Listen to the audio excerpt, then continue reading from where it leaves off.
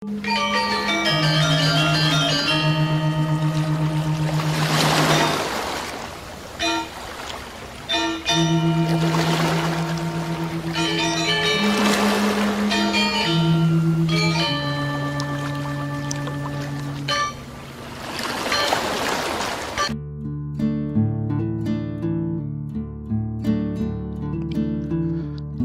ini saya sedang berada di Pantai Pandawa, Bali.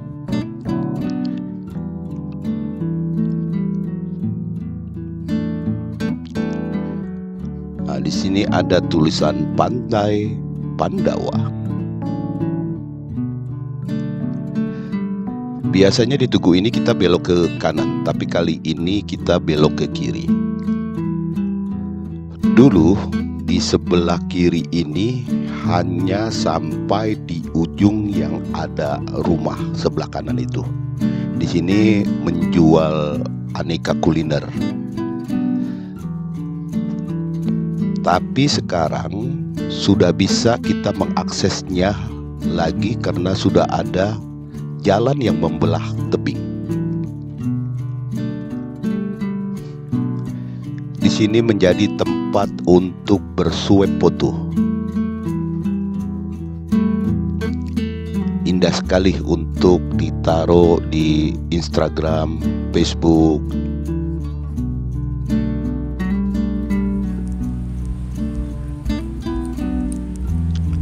Saya pun ingin mengabadikan momen di jalan yang membelah tebing ini.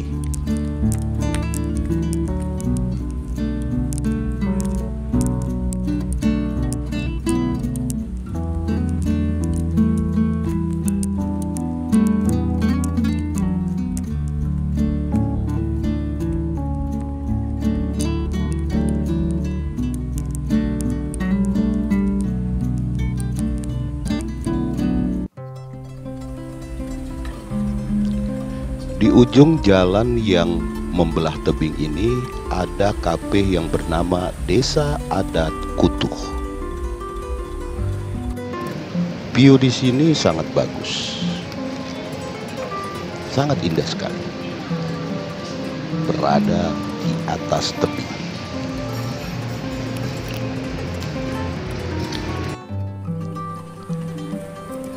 Yuk kita lihat ke bawah. Kelihatannya kafe ini belum siap 100%, sekitar 80%. Sebab di sini belum diaci, belum dicat. Nah, ini kasirnya belum begitu siap. Tapi memang view di sini indah sekali. Nah, kita cari tempat yang agak sepi untuk mengambil keindahan dari kafe Rumah Adat Kutuh.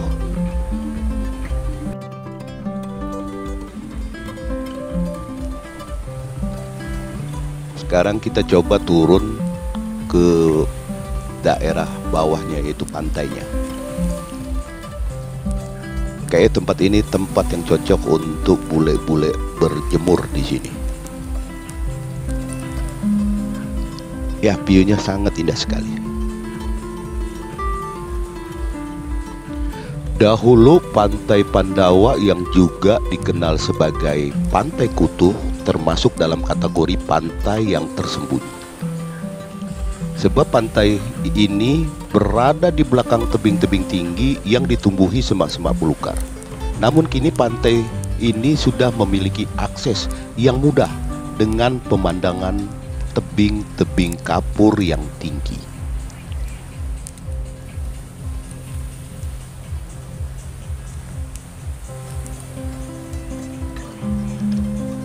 Desa Kutuh terletak di Badung Selatan, dekat dengan Bandara Internasional I Gusti Ngurah Rai dengan jarak tempuh sekitar 26 atau 17 km. Dari Kota Denpasar berjarak 42 menit, dan jika dari kawasan pariwisata Nusa Dua berjarak sekitar 16 menit.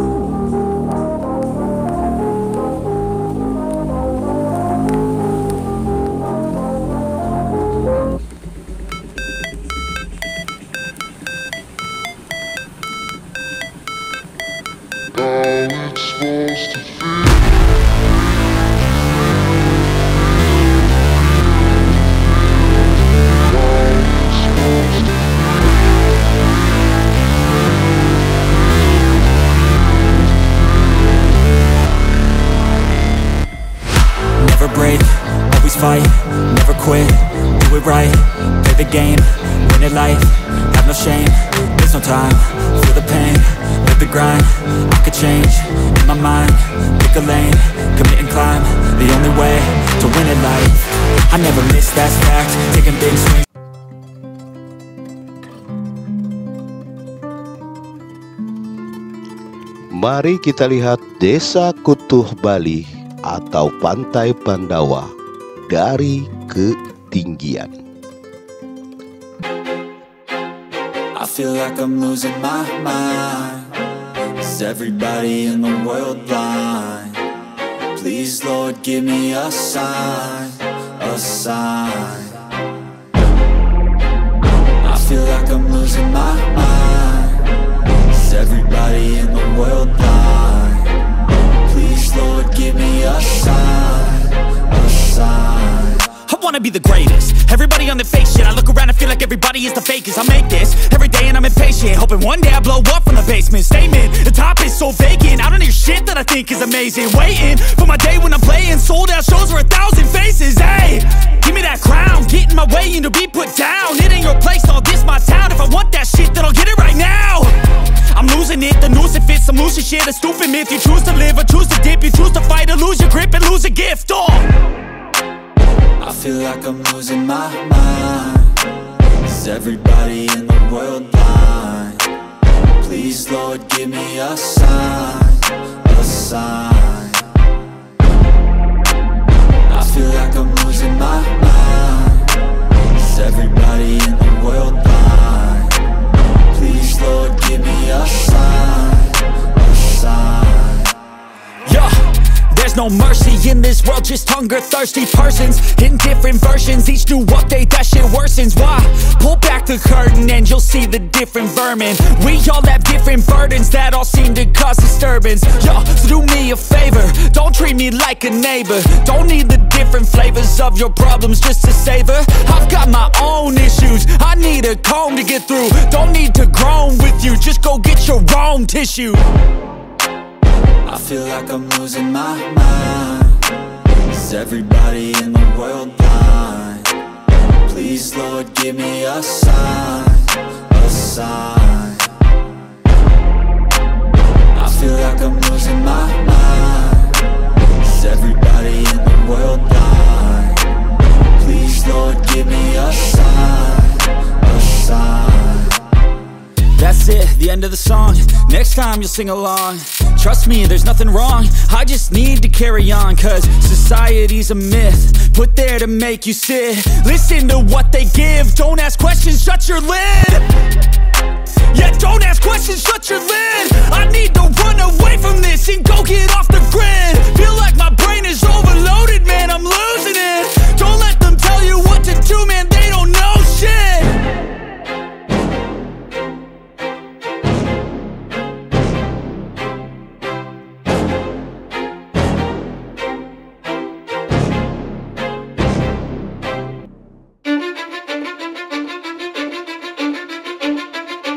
I don't give a fuck what you say.